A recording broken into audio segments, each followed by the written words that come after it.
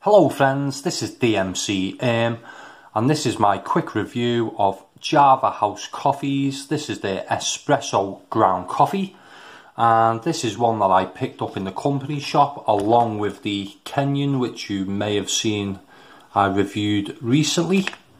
And I got these for both for £1, which was a bit of a bargain. I think they've got quite a short best before date on them, so we'll take a look at that in a moment. Hand roasted with love, ground coffee espresso, indulgent notes of rich caramel chocolate, 227 gram bag. Storage instructions there, and the best before date on there I think is the 20th of the 8th 2021, so yeah, not long to go on the best before date on this one. As I say, storage instructions, and here's the contact information there. Java House Africa. It's a Kenyan coffee company based in Nairobi.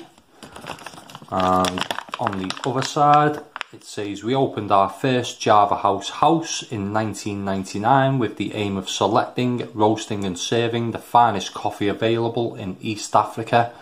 The simple dream grew, and now we are recognised by many as the finest coffee brand in Africa. Take the Java experience home. And just ways to brew your coffee there on the other side.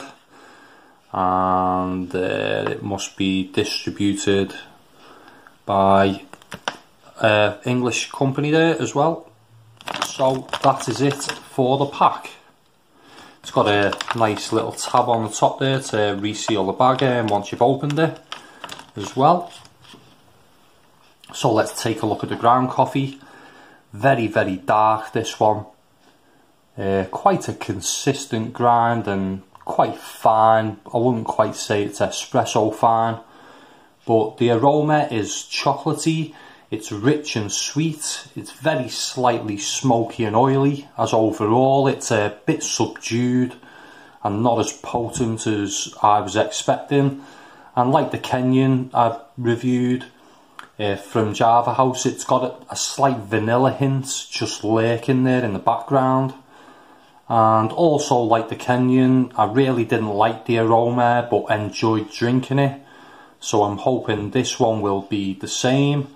It reminds me a bit of a sort of Aldi or Lidl coffee from the aroma, but I'm expecting something a little bit better from the taste. Slightly clumping together there, so yeah, maybe slightly oily, I would say. So, well, similar to the Kenyan I reviewed, taste-wise, it's better than the aroma of the coffee. It's rich and caramelly. There's a slight floral French roast type hint there. And again, like the Kenyan, there's a strange hint of vanilla there, but it's very subtle. It's a strange one in body too, where it starts off really full-bodied, coating the mouth. Then that sort of fades a bit at the end when it all goes a bit sort of watery. But at least you get a clean finish and are not grabbing a glass of water after a cup to clean the palate.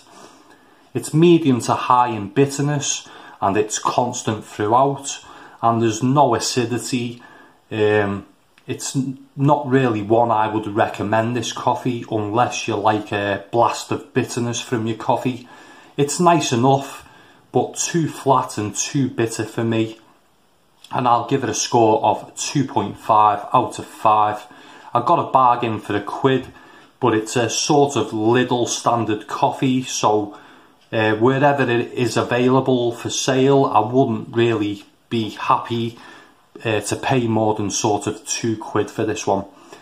I'll take a look on Amazon and I'll add the link below so we can have a laugh when we find out that yeah, it goes for about a £5 a pack, this one. And as I say, I wouldn't really recommend it at that price. So I'd really like to hear from anyone who's tried this coffee or any of the other Java House coffees. Let me know your thoughts in the comments section below. If you like this video, give it a thumbs up, And if you want to see more coffee reviews in the future, subscribe to my channel. Thanks for watching. Bye for now. Chocolatey, it's rich and sweet. It's very slightly smoky and oily, as overall it's a bit subdued. Jesus.